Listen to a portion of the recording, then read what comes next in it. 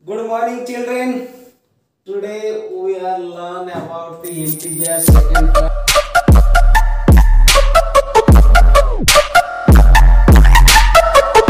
Before I give you the first part, today we discuss about the properties of integer addition and subtraction.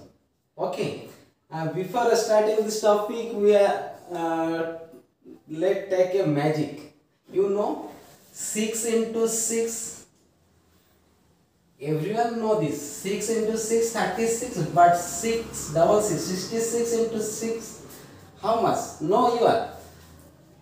Here, write like this 36 and then totaling 3 and 6 get with 9. 396.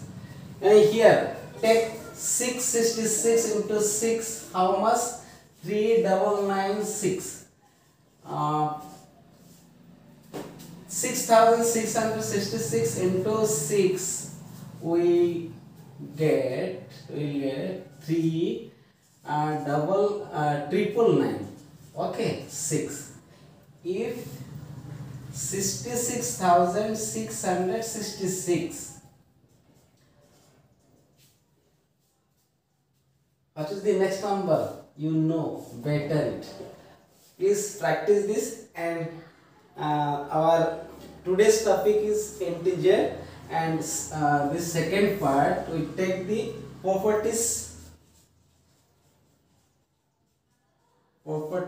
of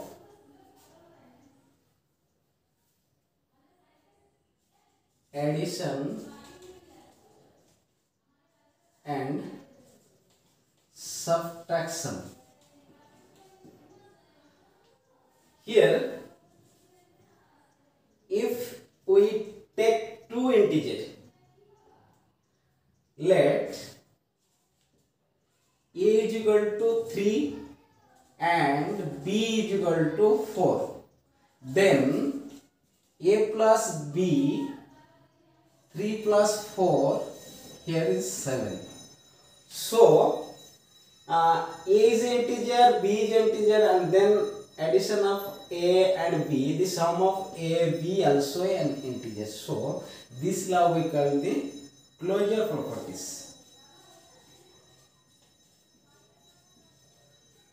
Closure property of addition.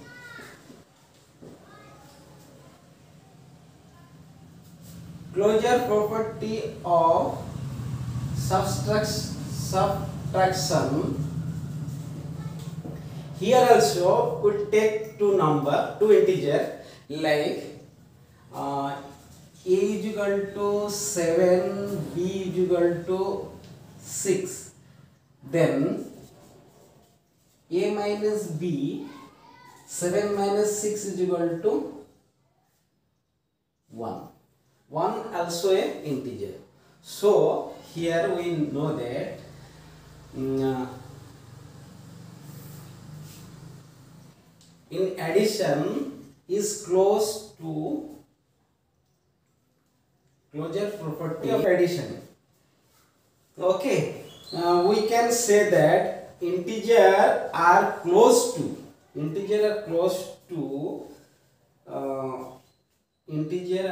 wonder addition and subtraction. Okay, then take another properties, closure properties. First property, closure property.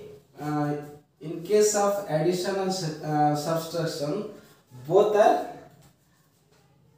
close under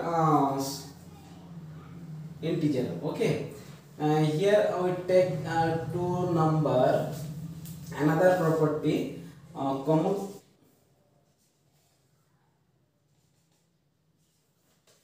commutative property. Take two set for addition, and here is subtraction. Okay, this property we we will get here a plus b is equal to b plus a. Okay,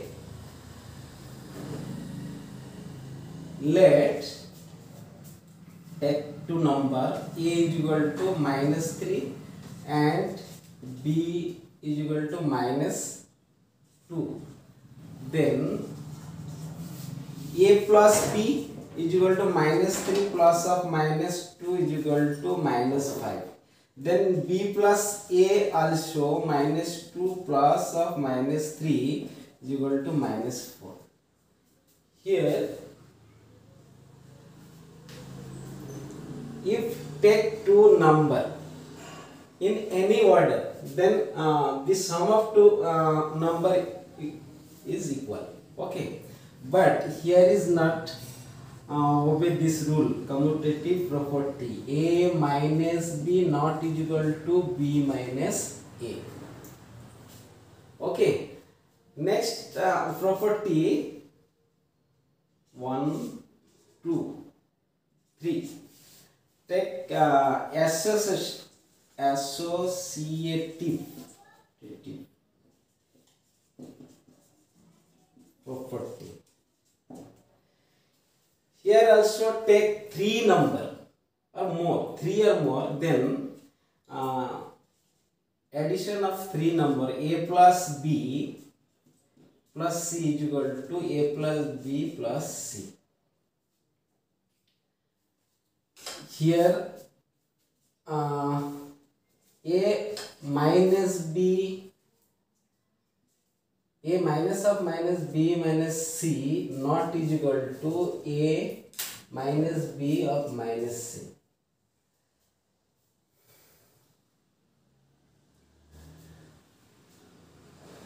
Here closure property obey for addition and subtraction, but commutative property only for addition. It is not obey in subtraction. Okay, associative property also is close to addition, but not close to subtraction. Okay, next take additive identity.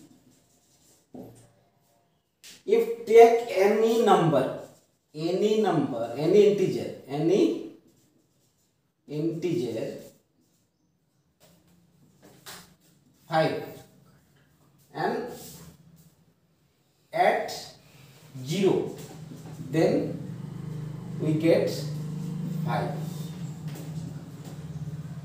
Adding 0 with any integer, we get the same number. So 0 is called the additive identity. Okay, 5 plus 0 is equal to 5, or 0 plus 5 is equal to 5. So here any integer sum of with 0, then we get the same number. So 0 is called additive identity. Now we take another vice versa. If one integer adding another integer we get 0, then here is what? -5 plus 5 plus of -5 is equal to 0. These two each another called the additive inverse. Additive inverse of 5 is -5. -5 additive inverse is 5. So here 0 is additive identity, and any integer if you change the sign, then we get what we get?